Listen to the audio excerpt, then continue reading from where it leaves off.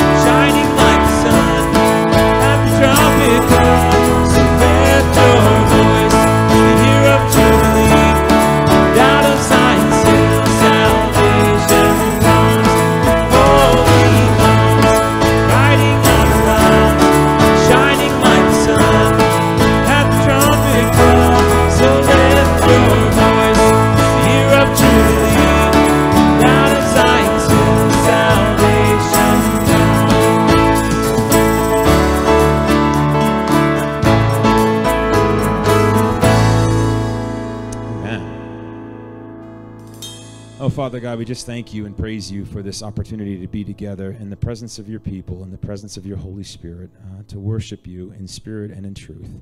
Father, we thank you that you are the God of our journeys, that you are the author and the perfecter of our faith. that you are the God who finishes what you start. Lord, we thank you for the promise that he who began a good work in us promises to be faithful to complete it. And Lord, for those of us here today that are looking and saying, I have so far to go, thank you that that promise does not come with a qualifier, that you're faithful to complete the work if we're almost done, or if we're really close, or if we're just on the border of being perfected. Oh Lord, you said that you are just faithful to complete whatever it is that you've begun, and the good work that you've begun in us by Jesus Christ, by the deposit of the Holy Spirit placed in us. Lord, you're going to see that to fulfillment. Thank you that you are the God of all of our days.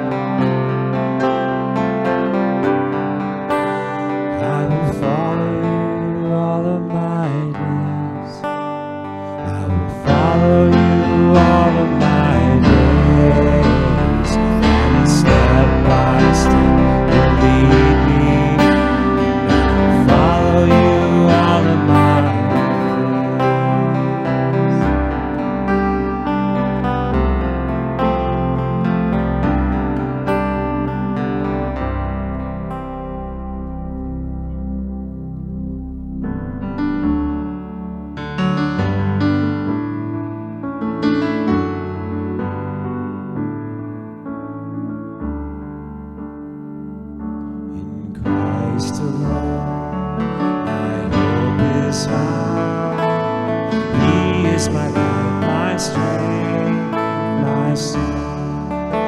His cornerstone is solid ground, firm through the fiercest drought and storm. What heights of love, what depths of peace, when fears are still, when striving cease, my comforter, my all in all, here in the love of Christ I stand.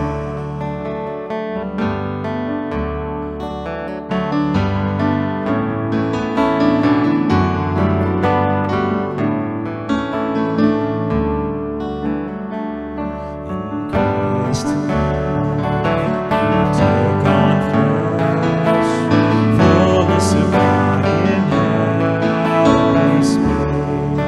This gift of love and righteousness, born by the wings He came to save. Till on that cross, as Jesus died, the wrath of God was satisfied. For every sin on Him was laid. Here in the death of Christ I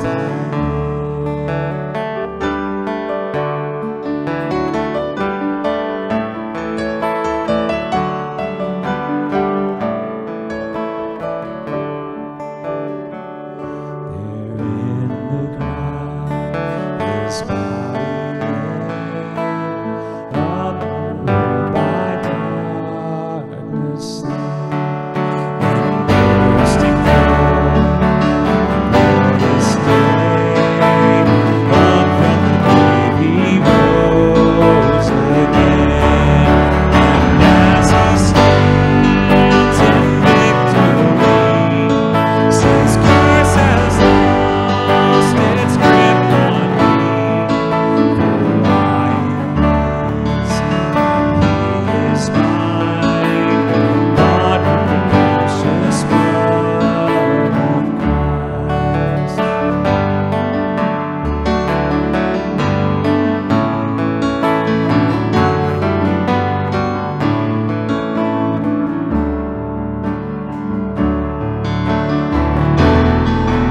No guilt in life, no fear in death. This is the power of Christ in me.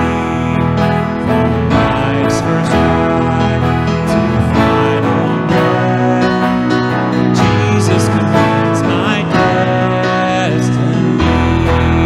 No power of hell, no scheme of man can ever pluck me from His hand. Till He returns or calls me home, here in the power of Christ I'll sing it out, church. No power of hell, no scheme of man can ever pluck me from His hand. Till He returns or calls me home, here in the power of Christ I'll stand.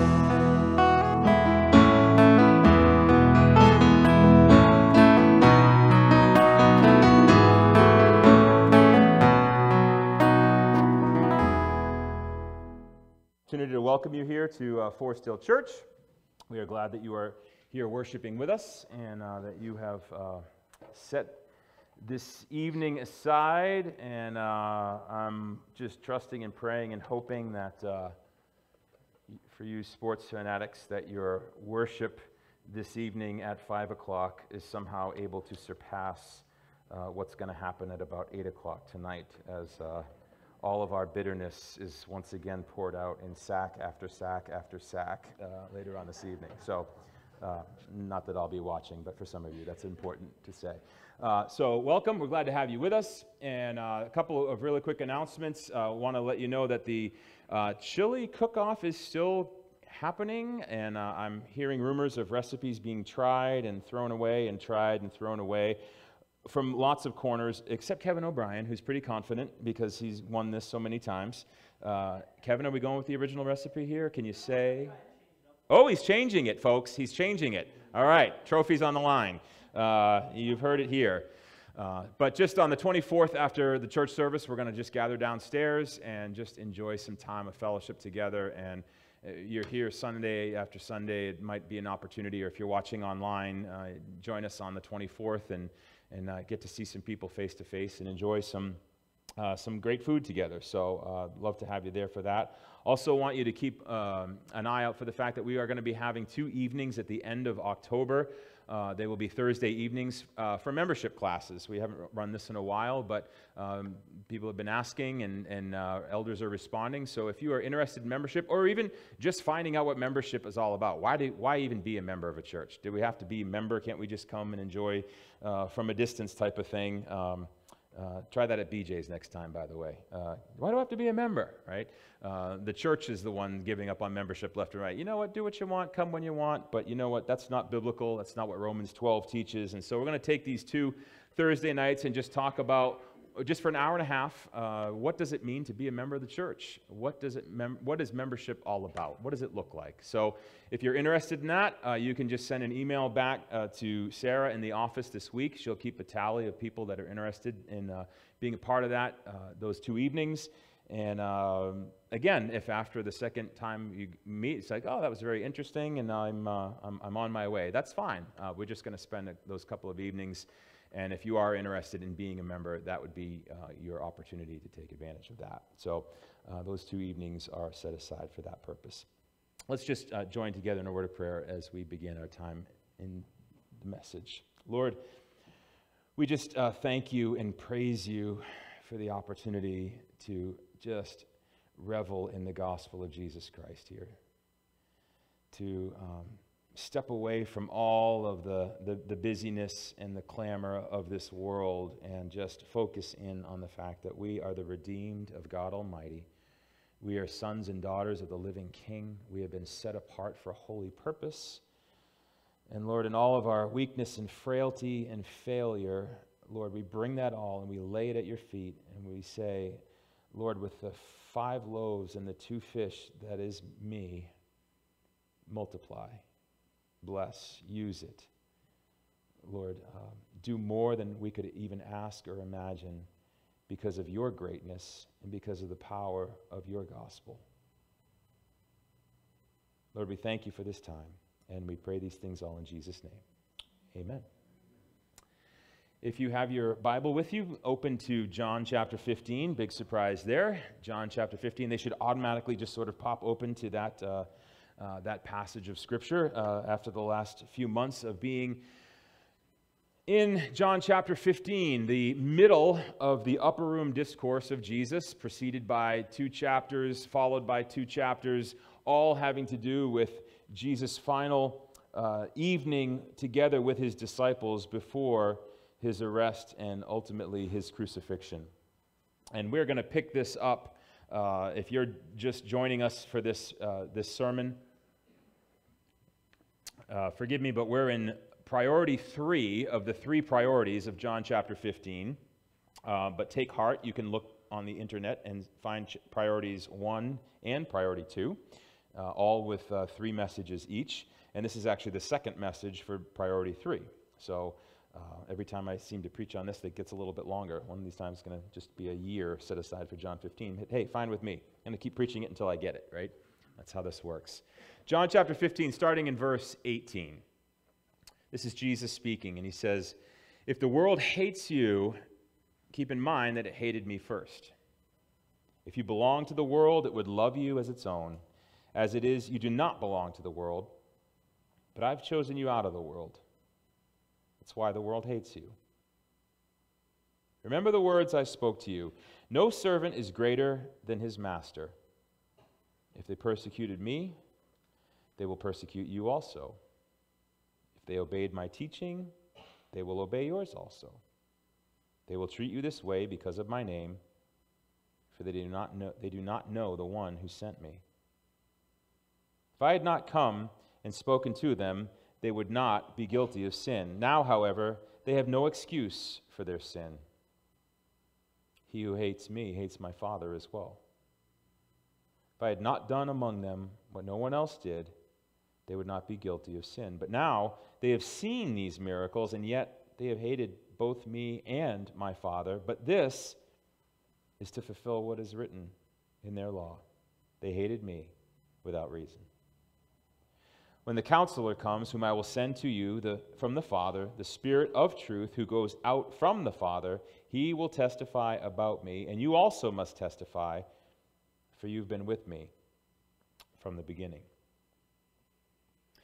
As I mentioned, we are in a series of sermons from John chapter 15 that I've titled the three priorities. They were actually introduced to me by a mentor of mine when I was in seminary as a foundational bedrock teaching that I've held on to ever since then, for the last 20 odd years. The three priorities of abiding in Christ, there in the first 8 verses of John chapter 1, as Jesus is saying things like, abide in me and let my words abide in you. He who remains in me, I will remain in him. The priority of loving one another. No greater love has any man that he lay down his life for his friends. And last week we introduced priority 3, bearing witness, or being a witness to the world around us. The words we so easily associate with our coming into a relationship with God through Jesus, it's quite striking when we get to priority 3, because what we're used to is words like love, right? For God so loved the world. God is love, 1 John. Or peace. This is one of the most famous Christian tracts, probably one of the most widely dispersed Christian tracts, is called Peace with God. How do we find peace with God? Jesus, one of his titles, one of the messianic titles given to him from the Old Testament, was that he would be the Prince of Peace. Or joy. The joy of the Lord is our strength. These are words that we're familiar with, and we say, yeah, that makes a lot of sense. Those are the words that we should associate with the gospel. In John chapter 15, however, Jesus introduces a new word that we need to do business with in order to understand and live out this faith of ours. And it's the word hate. Hate. After 17 verses on the importance of abiding in Christ and the fruit of that abiding, which is love from God through us to others, his next statement is quite jarring. This literally falls on the heels of his command. This is my command, love one another. If the world hates you, he literally turns that quickly. If the world hates you, keep in mind it hated me first. If you belong to the world, it would love you as its own. As it is, you don't belong to the world. I've chosen you out of the world. And so Jesus seems to go on and basically give a mini sermon on hate. Honestly, that's what he's doing for the next several verses. And there's good reason for that. Because if you look back to the beginning of John chapter 15, you'll notice something. Jesus uses a tool each time in each one of the three priorities to bring about a bigger and a deeper reality. I'll show you what I mean. He used the parable of the vine and the gardener to bring about the teaching of what it means to abide. In priority 2, Jesus used the imagery of the master and the servant to bring about the imagery, or to bring about the deeper point of loving one another. And so here he's about to use the hatred of the world to explain why we need to bear witness to that very world. And so tonight, one of the things what we're going to do here in the message is I'm going to talk to you about 3 reasons why the world hates you. I know that's a very weird thing to see there on the screen. It felt weird typing it, but I just can't get around it because that's what Jesus is talking about here in this passage. We need to wrestle with it. As Jesus spends this much time talking about hate, we need to spend some time thinking about it and what it is that he's getting across to us. And so I just want to give you from this passage, especially verses 18 through 25, 3 reasons that Jesus gives as to why the world will hate you. And the first is quite clear. It comes out from the very beginning of this passage. The world will hate you because you don't belong to it anymore. And it's not happy about that. Okay? When you were going along in your sinful ways and you lived in darkness and you never heard or paid attention to the gospel message and you were just living your life apart from God, the world was just fine with you. That's why every single day you were like, you know what, all I got to do is figure out how to get along more with the world today, and then the world will get along with me. That's how we get phrases like, he who dies with the most toys wins, and just seek to make yourself happy and look out for number one. Those are all the mottos of going along with the world. I'm fine, I'm trying to get along with this world, and I'm trying to get this world to get along with me. Until. Look what Jesus says in verse 19. As it is, you don't belong to the world. I've chosen you out of the world. That's why it hates you. Now, this is something that should be, it's worth our contemplation, okay, on a couple of different levels. The first level is, does the world hate you? Do you feel a tension, even an animosity, with the world? And when I talk about the world, I'm literally talking about the rhythms of this natural world. The politics and the relationships and the status of things all around us, the status of our country, the status of the things that you see going on, the status of how we are as a society, all of those things, the interactions that you have at work, maybe even the interactions within your own family. Do you not sense the tension? If you don't, you really need to delve into what Jesus is saying here. Because he's saying that there's supposed to be a growing animosity. He uses the word hatred. For the very reason of, you have been chosen out of this world. And it has not forgiven you for it. And it doesn't want to let go. It wants to keep grabbing you by the ankles and pulling you back down. That's how it works. If you're not experiencing friction with the world, it's absolutely a good idea to ask yourself why. I mean, I know what the objections are. Hey, listen, who doesn't want to belong? We're hardwired to seek after belonging. Just want to fit in after all. Jesus says if you belong to the world, it would love you. Followers of Jesus are traitors to this world. There's, for those of you that enjoy the Lord of the Rings trilogy, I don't know if that's any of you, but I'm sure you've seen the movie if you haven't read the books, but the Lord of the Rings, the tension that's throughout all 3 of those novels, the tension of Frodo and Sam, the 2 main characters who've gone on a journey, is the tension of them not fitting in their home shire anymore. That they go on this journey, that they are brought through all of these circumstances, that they have all of these adventures, that their eyes are opened up to larger purposes and incredible vistas are opened before them, and they're used to do some incredible, powerful things, and all of a sudden their little home village called the Shire doesn't quite fit anymore. They love it there. They have a love in their heart for the Shire, but they've been forever changed by their new experiences. It pained them, yes, it pained them to leave, but now it pained them to stay. The new world opened up for them, so expanded their hearts and minds that the old surroundings became choking.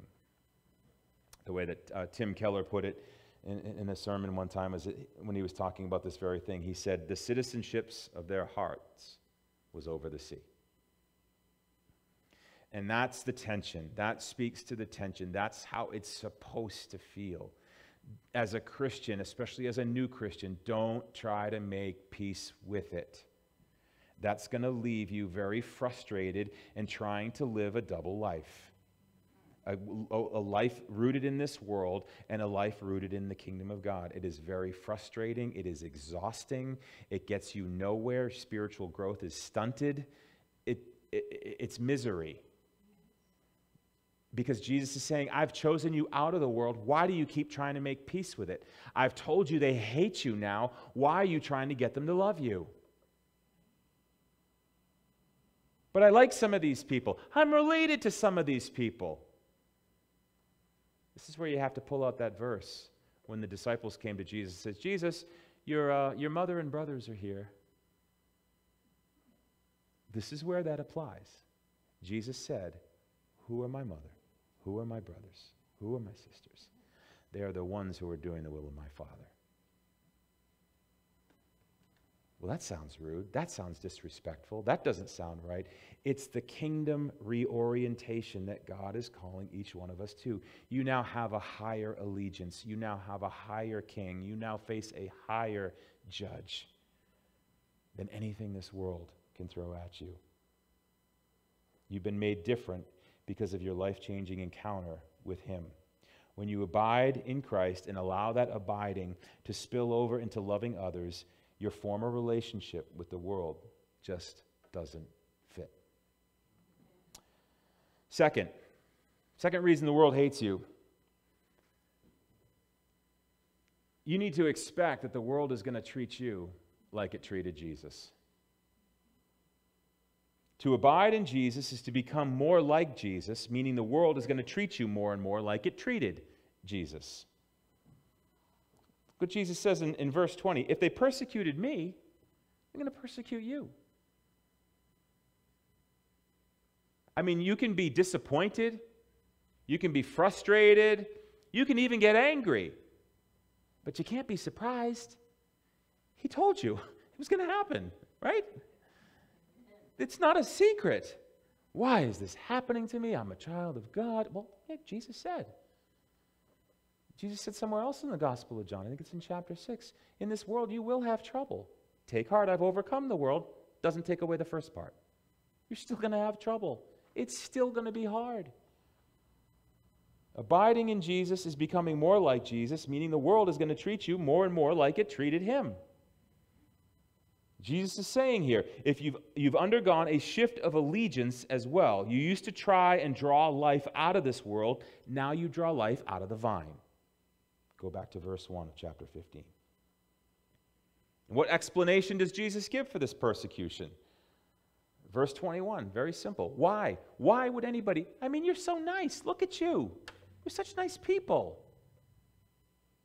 No, seriously, look around. I mean, I shouldn't be the only one that sees you. You're all very nice.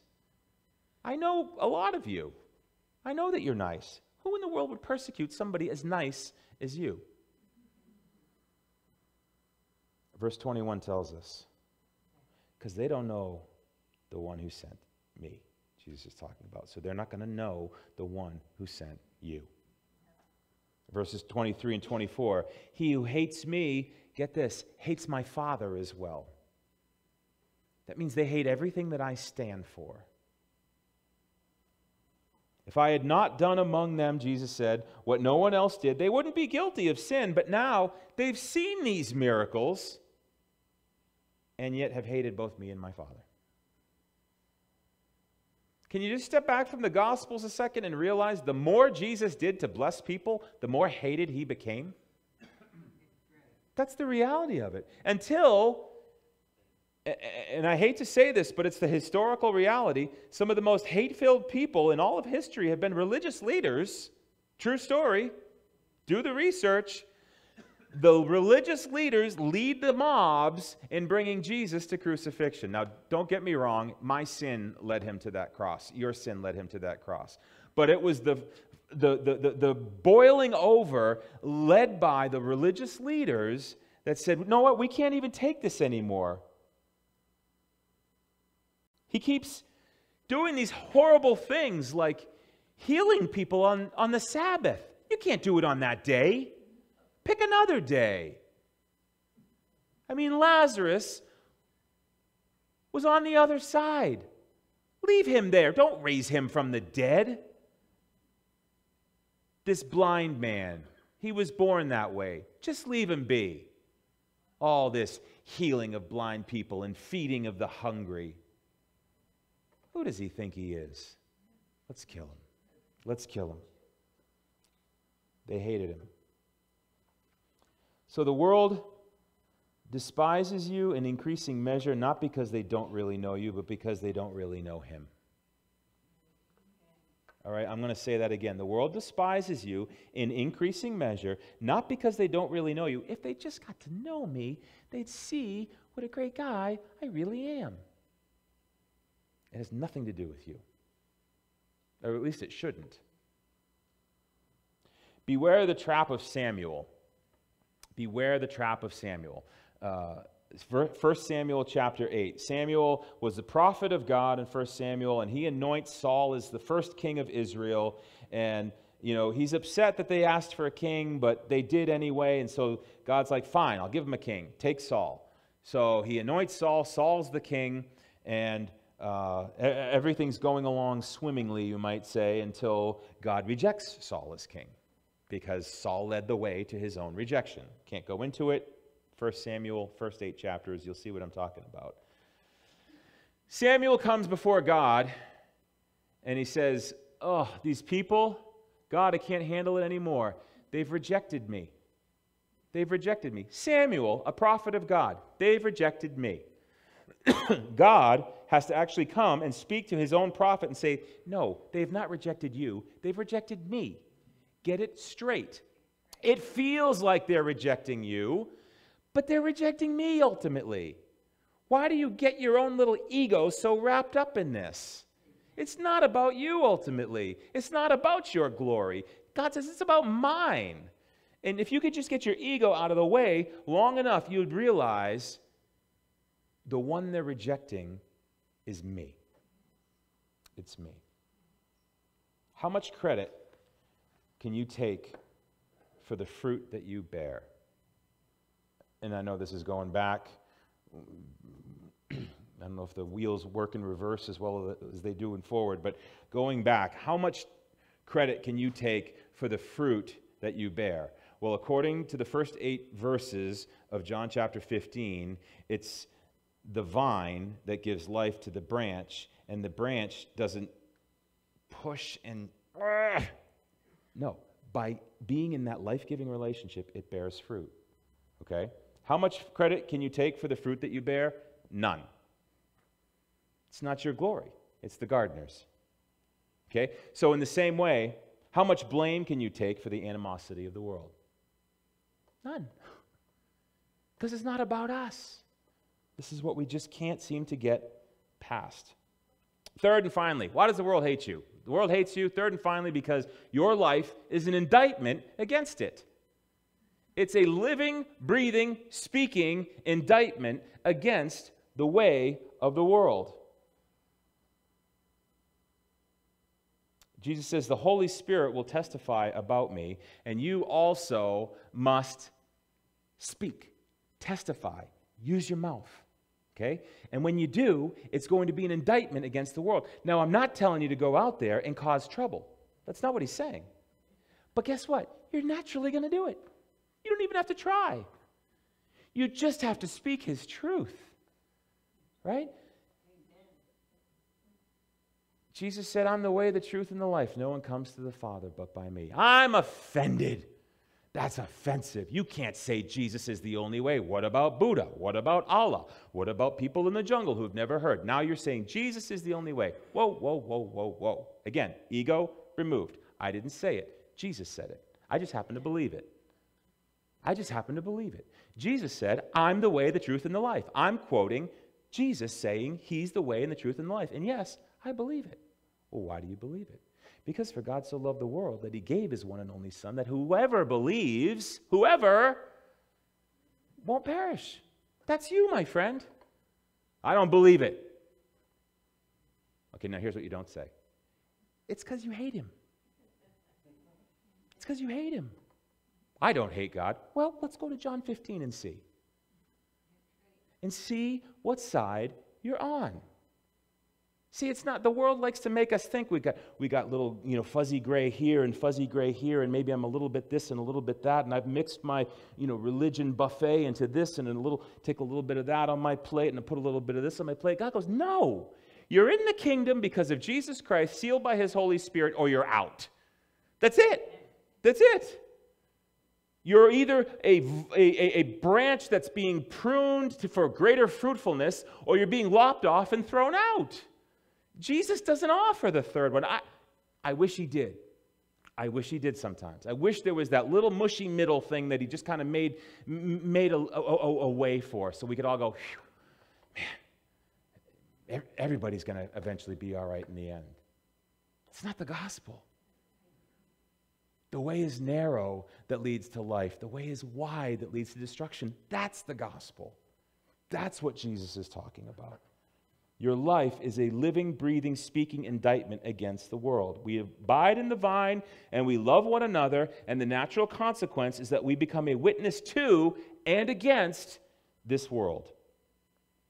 As one who abides in the vine and loves others, your very presence in the world is a continual reminder to the world that your allegiance is elsewhere. This is a total setup for Acts chapter 1, where Jesus is going to tell his disciples about the coming Holy Spirit. And in both passages, the theme is the same. Jesus sends the very Spirit of God to us so that we will be witnesses and bear testimony to the vine. Again, listen to the words of Jesus in Acts chapter 1. When the counselor comes, uses the same word as John 15. When the counselor comes, whom I will send to you from the Father, the Spirit of truth who goes out from the Father, he will testify about me. Testify, give testimony, bear witness. Same word. And then what does he say? And you also must testify, for you've been with me from the beginning.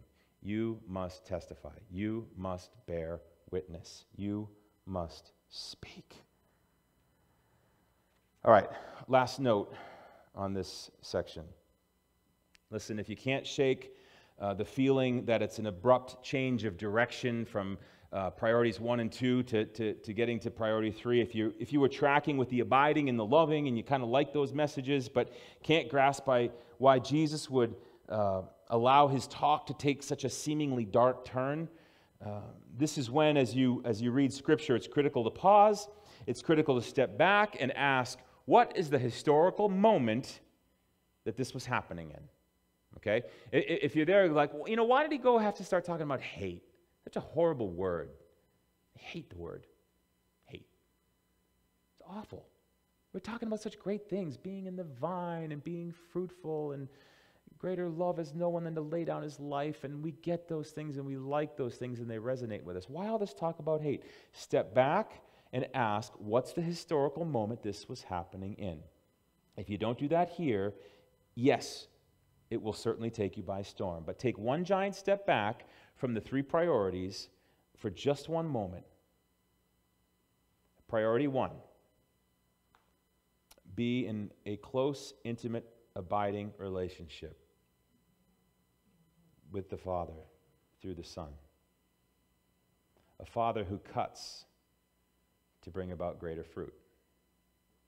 Priority 2, no greater love has anyone than to lay down his life for his friends. So just look at those first 2 priorities. Priority 1, being close, intimate, abiding with the Father, a Father who cuts to bring about greater fruit. Jesus knew he was about to experience that very cutting. It's the night before he was arrested. That's when he spoke these words. Priority 2, no greater love has anyone than to lay down his life. Jesus was just moments away from the fullest expression of that laying down ever in the history of mankind. Priority 3, being a faithful witness to a world filled with hate. Jesus was just minutes from watching Judas quietly slip away into the night to sell him out. He was about to watch Peter slink away into the darkness to declare 3 different times that he didn't even know him. He was about to feel the full fury of the hatred of mankind through the cracking whips on his own back, through the mockery and through the derision and the thorns jabbing into his skull, and of course the nails pounded through his hands and his feet. And he did all of that in the spirit of priority 2. And he did all of that and endured all of that, knowing that it was costing him priority 1.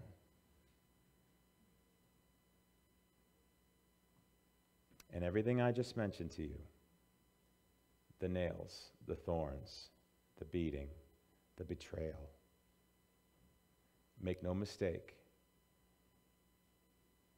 it was the breaking of priority 1 that was the pain of the cross.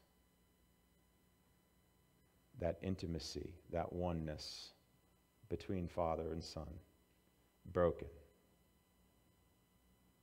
as the Father turns his face, while the full weight of the sin of humanity rested on the Son. Jesus had every right. Jesus has every right to call us to live out the 3 priorities, because he lived them.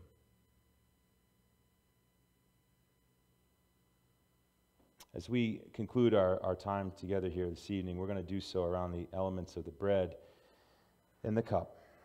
And they are here in the center of the room on that table. And in just a few moments, I'll dismiss you to just stand up and go get a wafer of bread and a cup. But before we do, I want us to all understand what we're doing. As you receive that bread and as you take that cup, it's just not some kind of tradition that we came up with. It's a picture of this very night, of the John 15 night. It's a picture of what happened as Jesus was actually uttering these very words, what was going on at that very table. Jesus, at that very table, took the bread, and as he broke it, he was like, listen, this used to mean something in Jewish tradition for over 1,000 years. It means something different tonight. That Passover lamb that you've celebrated since you were children is me. I am the lamb broken for you. And that's what this bread symbolizes. And as you take the cup, Jesus took the cup that same night that this dinner was happening, that all these words were being shared. Jesus took that cup, and as he did, he spoke these words to his disciples. He said, "This is the cup of the new covenant, my blood poured out for you." And they would have wine with their meal. This is actually grape juice, but looks the same. And the reason why is because they wanted something that would symbolically look like what was happening on that night, because as the children of Israel needed to put the blood on the doorposts to show that angel of death to pass over them, so the blood of Christ rests on those who put their faith and trust in him, so that the judgment of God passes over us. And that's what that cup symbolizes. And so as we conclude our time together here this evening, we're going to do it around these elements. And I'm going to pray, and after I pray, you are free to just stand. We're going to close with a couple of songs, and as we're doing these songs, you're free to come to the table. But I want you to do something first. It's not works, okay? All right? The table is free. It's free and open to all. But Jesus does ask one thing. He says, when you eat the bread and you take the cup, I want you to remember me. And he said something else. He said, as often as you do this, you proclaim, you bear witness. You live out the truth of what I've done, and keep doing it until I come back. That's why we do this. That's why we do this. So let's just bow our heads in a time of prayer, and then you will be free to come and take the bread and the cup as you feel led. Lord God, we thank you for the bread that was broken that evening. We thank you for the bread that speaks of the body that was broken for us. Father, we ask that you, Father, would be speaking to us here again tonight about what does it mean for us to abide in you?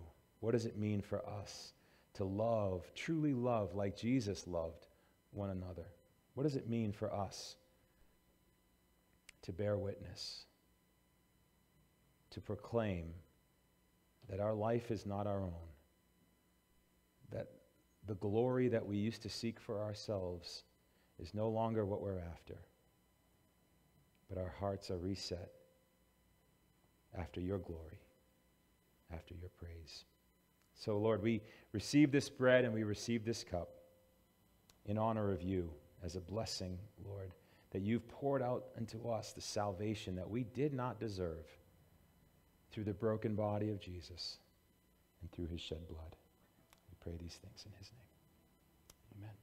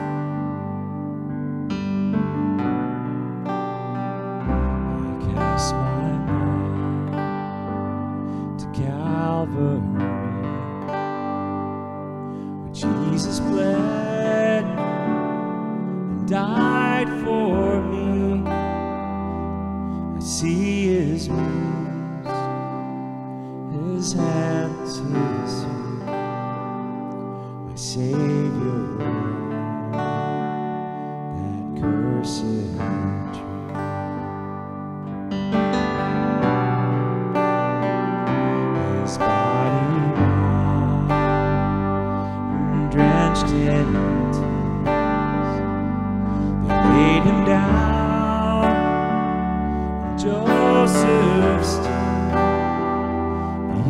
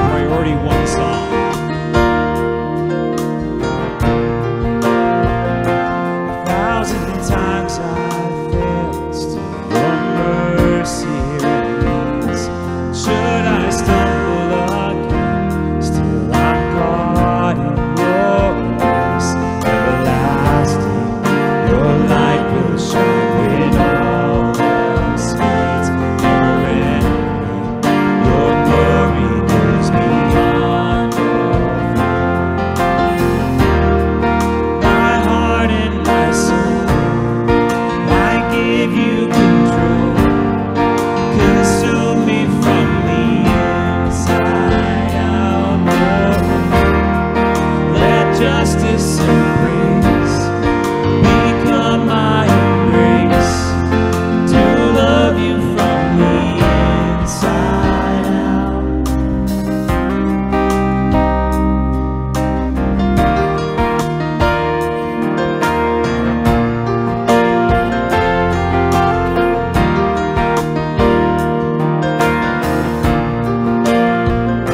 Your will above all else, my purpose remains, the art of losing myself and bringing you is everlasting.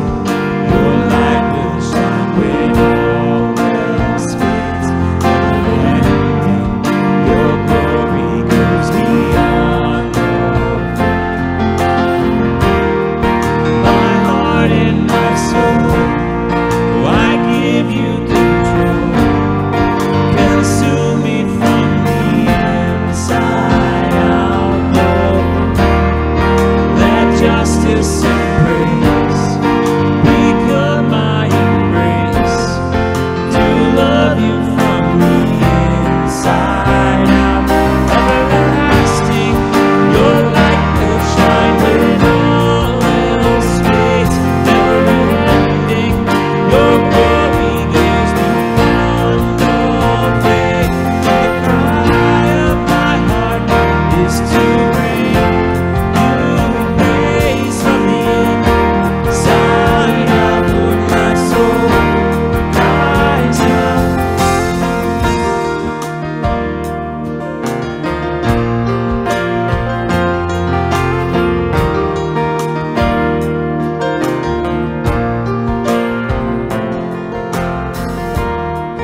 My heart and my soul, I give you control.